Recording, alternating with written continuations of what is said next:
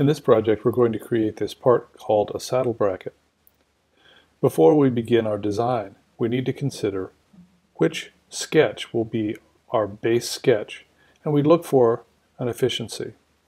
Now I can see that the front view shows me the thickness and would determine the shape of the base and the two vertical ends. But if I start with a sketch of the top view, it will define not only the length and width and shape, but also the hole and the vertical ends, so that the top view is going to give me a more efficient sketch to start with, and I can use that to create all of my base features. So when looking at my top view, I can see that the object is 5 inches long and 3 inches wide. It has a 1.25 inch hole that's centered in the middle of the part, and that the material thickness is going to be 1/2 inch or 0.5 inches. So I've started a new part studio and made sure that my document is set to inches. I'm going to start a sketch and choose the top sketch plane, right click and view normal to the sketch plane. Now in making my top view, I know that it's a rectangle, so I'm going to choose rectangle from my sketch tools, and I'm going to use a center point rectangle because I know that the hole is going to be in the center of this rectangle, and I want to be able to use that reference. Now I can dimension this right away. I know that it's 5, so I just enter that from the keyboard, and when I enter, it allows me to enter the width, and I can determine the size right now. Now I'm going to escape center rectangle, and I want to create a relationship on the sketch plane, so I'm going to use a coincident to constrain the center point of my rectangle to the origin of my sketch plane. And with that applied, you can see that the lines turn black and that rectangle is fully constrained. Next, I'll add the circle. I will use a center point circle and click on the origin, and I can set the diameter of the circle at 1.25 from the keyboard, and that's also fully constrained. Now add the lines that show the thickness of the vertical ends. I'll use the line command, and when I want to add a single line segment, I'm going to hold the mouse button down. So I hold the left mouse button down as I draw this. This is vertical and coincident to the bottom line, and now let up on the mouse button, and it puts a single line without being continuously hooked together.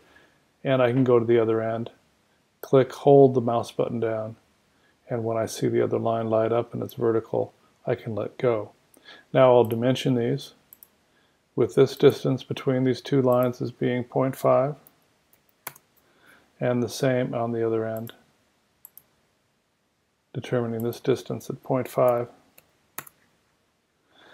And with that, I can see that my object is fully defined. My sketch is, it's turned black. I'll use the check mark to end the sketch and change to an isometric view.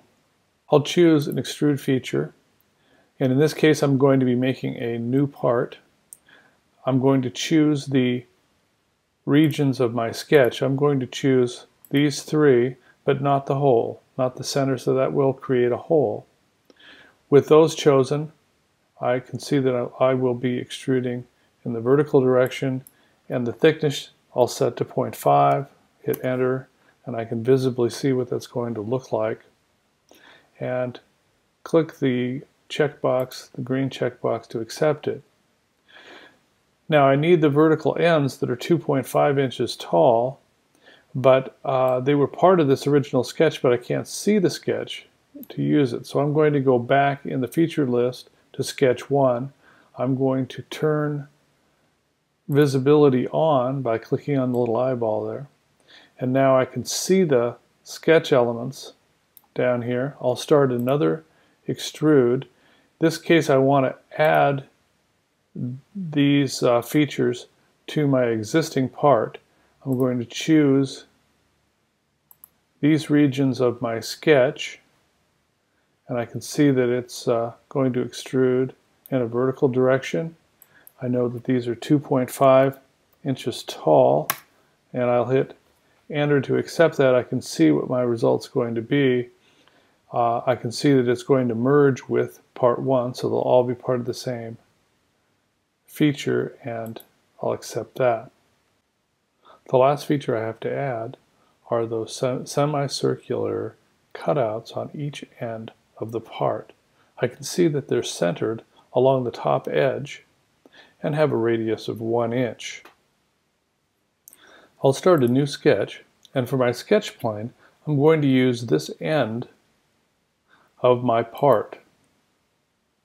With that sketch plane determined, I'm going to right-click, choose Normal to the sketch plane. And in this particular case, I want to use a center point circle, and it needs to be centered on this top edge. Now notice that I have a center point on this line that will light up, so I can click that to use the center point, and now click the line and put in that it is a 1 inch radius, so this is asking for diameter, so I will put in a 2-inch diameter. And notice that it is immediately fully defined. It turns black because it is coincident to the center point on that line. So I will choose the green check. To end the sketch, I'll go to isometric. And to remove the material, I'll use an extrude feature. Choose the semicircular part of that. Notice that it's using the line from the existing end. In this case, I want to remove material. It automatically changes direction because it knows which direction to go. Rather than determine a distance, I want to make sure it always goes through both ends. And it's removing it from part 1, so I'll accept this. And now I've created the part by removing those ends. Now that the part is finished, you can look in the feature list on the left, and you can see the efficiency of using the top view as our base sketch. We were able to determine all of the relationships in just 2 sketches to create this part.